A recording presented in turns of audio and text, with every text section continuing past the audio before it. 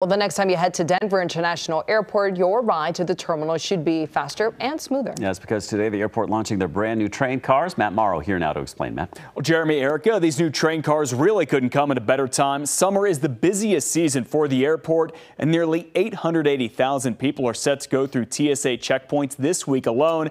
Then they'll be off on these new train cars. Take a look. This is one of the new cars that's now up and running. In the next year, the airport will get a total of 26 and keep 15 older ones. As more new cars arrive, DIA will start replacing the oldest ones. Some of them date back to when the airport opened in 1995. So in all, the airport will have 51 train cars. The new ones are faster, smoother, and more energy efficient. Soon, they'll have regenerative braking to be able to put power back into the system. They'll also be able to move more people, up to 850 more per hour. Plus, they'll be more comfortable.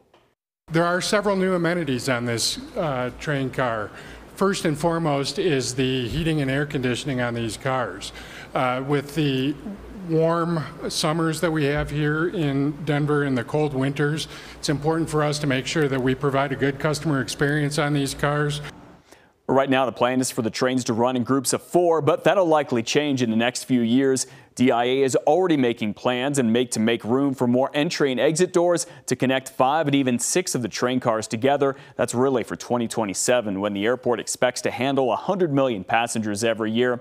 Also new today, we're getting an update on the much-needed alternative to the trains for when they don't operate for one reason or another. The airport is still collecting ideas from private companies, and today talked a lot about a walking or a pedestrian bridge that could connect all of the terminals. It expects to have a final decision on that plan sometime in the next 6 months. Jeremy? Yeah, much needed, Matt.